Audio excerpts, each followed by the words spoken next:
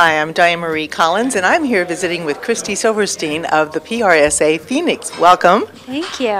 Tell me a little bit about PRSA. PRSA is the largest organization of public relations professionals and communicators throughout the world.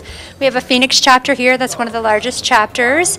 We have about 300 members, and basically we get together for various events, professional development, seminars, networking, things like that. Well, today was a really exciting event. You brought in a keynote speaker. Tell me about Paul. Yes, Paul Leinberger is with the Futures Group. He's a consumer trends expert. So he gave us some insights into consumer spending and what to expect in the next year.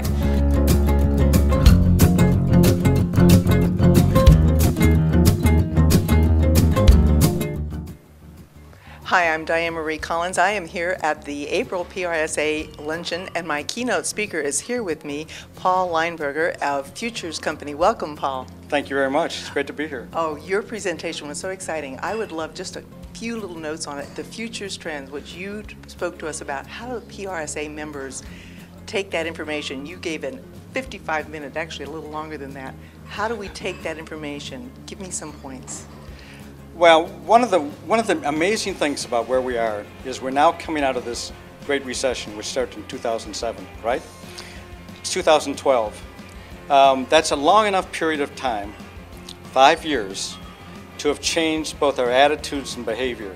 So the kind of consumer that you're talking to, PRSA is talking to, is a very different consumer than we were talking to pre-recession, 2007 and before that.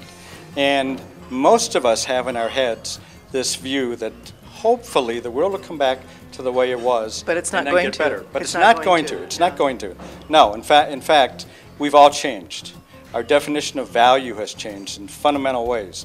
So it means the way we talk to consumers, the kinds of products consumers are looking for, where they buy them, how they buy them, all of that has changed.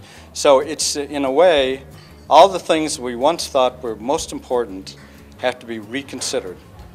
And that means from top to bottom, we are going to have to think about what we need to look at when we're marketing, when we're trying to get that word out, who we look to for those answers. Is that correct? That's right.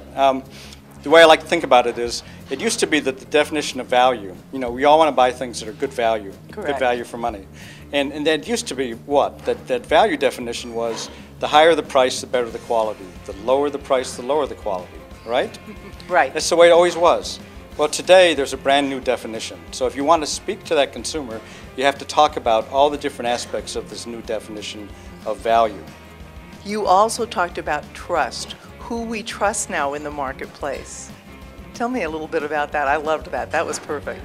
Well, if you go back and you look at post-World War II American history, it's always been the case that Americans have either believed in business when they didn't believe in government, or they believed in government and didn't believe in business. Correct. Right? Right. Well, this is the first time since World War II that we believe in neither. And so the question comes, if you don't believe in business and you don't believe in government, What does that leave? Yeah, what does it leave? And of course the answer is yourself. Americans are the most self-reliant they've ever been.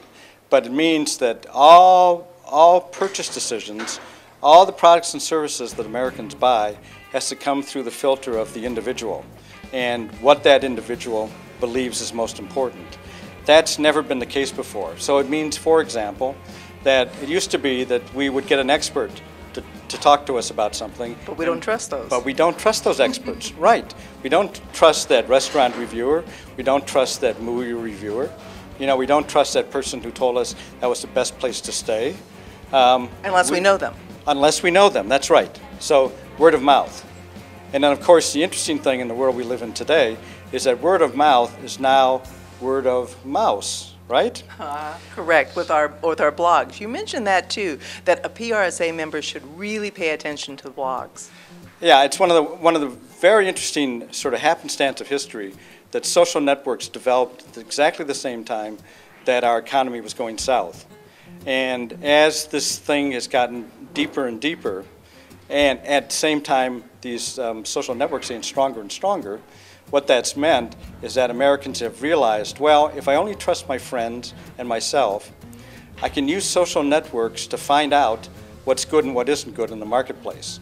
So I began to join Facebook and other kinds of social networks like that, not just to get in touch with my friends and find out what was going on with all my friends, but also to find out what kinds of things I should be buying, because I trust my friends.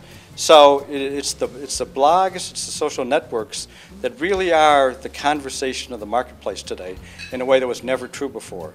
It used to be that you didn't have to look at that stuff if you were in PRSA. But today, it's fundamental to the way in which we do business. Totally. You have given us some great points, and we thank you. And this is just one of the simple examples. You were here last year as well. This is one of the reasons why people should become members of PRSA. Would you agree? I completely agree. Totally, 100%. Well, again, we've been here at the April PRSA Luncheon. Thank you again, and be sure and come back soon.